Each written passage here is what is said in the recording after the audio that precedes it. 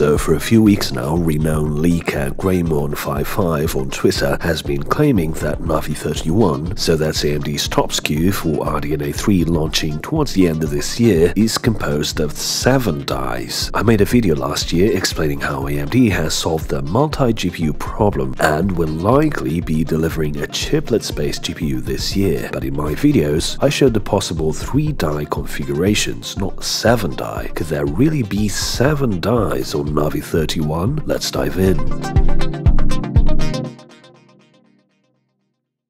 The great thing about YouTube, and particularly channels like Cortex, is that you learn a lot of new useful things in technology and science, but to really dive deep and understand things in detail, you need to learn by practicing, and today's sponsor Brilliant lets you do exactly that. Brilliant is an online interactive STEM learning platform that helps you gain a deeper understanding of concepts in math, science, and computer science by actively guiding you step by step with hands-on, visually stimulating examples and exercises. Brilliant is also constantly expanding their range of courses, so whether you're a beginner, an expert, or anywhere in between, there's an interactive lesson for your knowledge to grow. I really like Brilliant's Computer Science Fundamentals course, which has great lessons on subjects like parallelism or Amdahl's law. There are also courses in machine learning, quantum computing, and many others. To get started for free and try out everything Brilliant has to offer, visit brilliant.org/cortex or click on the link in the description. The first 256 of you will also get 20% off Brilliant's annual premium subscription. Thanks to Brilliant for sponsoring today's video. So as a quick refresher, over a year ago, before there was any information on this out, I should add, I proposed a couple of configurations for AMD's upcoming RDNA 3 top SKUs. In both cases, there's a primary chiplet, which I call the mother chiplet, and a secondary chiplet. In one configuration, you have an active bridge in between the two, and in an alternative configuration, you have a passive control die, which could have a memory module in some form. This was based on early AMD patents that I found and studied. Since then, AMD has published a few more relevant patents. The first one describes a form of passive communication between chiplets using a passive crosslink. So basically, the primary chiplet is linked to the CPU via a bus, and the other secondary chiplets are connected to the primary chiplet via passive crosslinks. This passive crosslink is its own passive interposer die. So far, this points to the same configurations I shared before, particularly the one where the control die was passive and not an active bridge. The last level cache, or what AMD calls infinity cache, is coherent across all GPU chiplets, even though it's distributed between them. So the CPU only sees the primary chiplet, as I explained over a year ago, and therefore only sends a memory access request to that primary chiplet. So from the CPU's point of view, there's only one GPU to deal with. That's how AMD has solved the multi-GPU problem. So this allows AMD to create much larger capacity multi-chiplet GPUs that appear as single devices to an application. This will apply to the data center GPU, but also to the upcoming consumer GPUs. The difference is that the data center GPUs will have more chiplets, and the consumer GPUs will likely only have 2 GPU chiplets. As you can see in this example from this patent, all communication from the CPU must go through the passive crosslink die. These dense passive dies require a ton of energy to operate. There are other patents that I've studied, but that I won't cover here, that show how to smartly handle how data is moved around as to reduce the power consumption. As a fun side note, the next couple of years you will see photonics appearing in devices like this, particularly from Intel, that solve the efficiency and capacitance issues in these denser copper-based interconnects. It's still a ways off, but if you'd like me to cover photonics, let me know down in the comments or on Discord.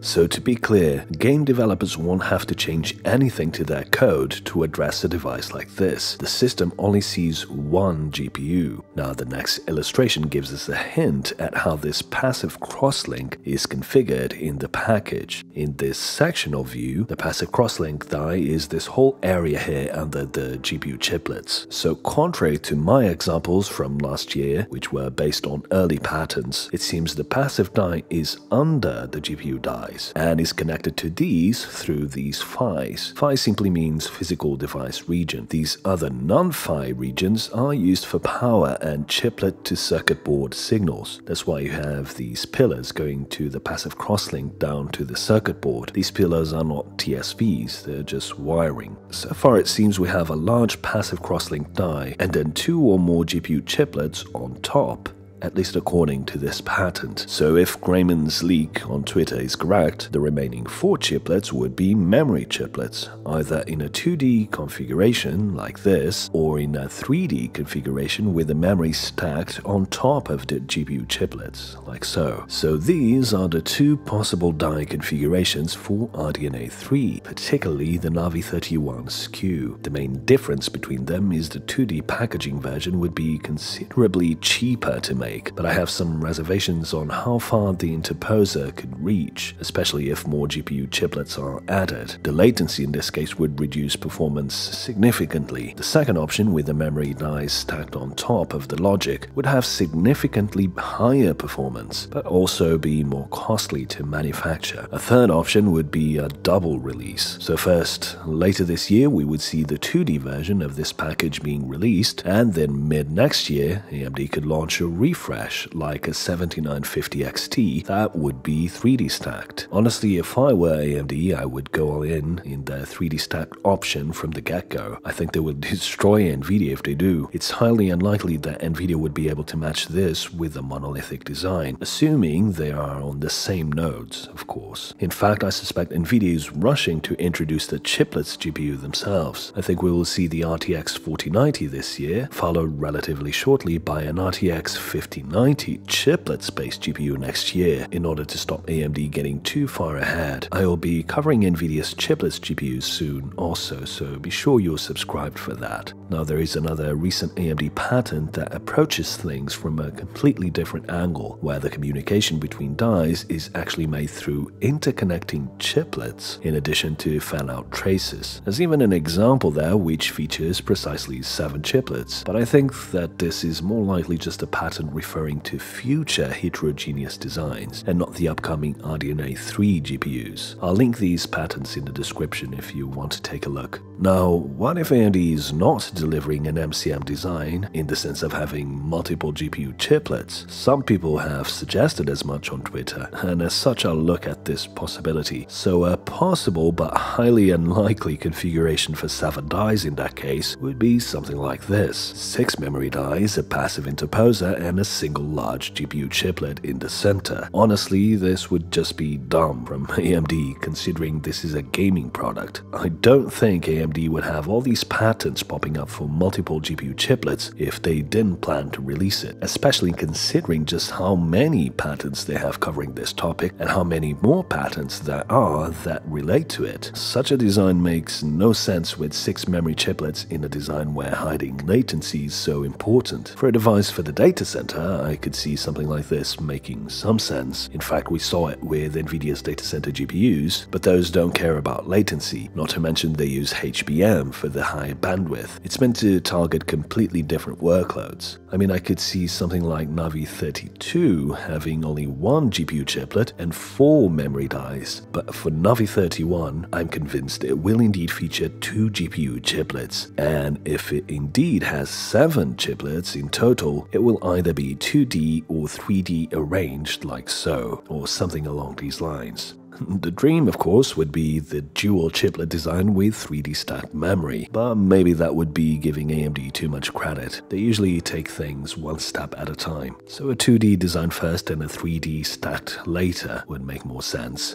But we'll see. Maybe AMD really wants to top the performance charts this time around, no matter the cost.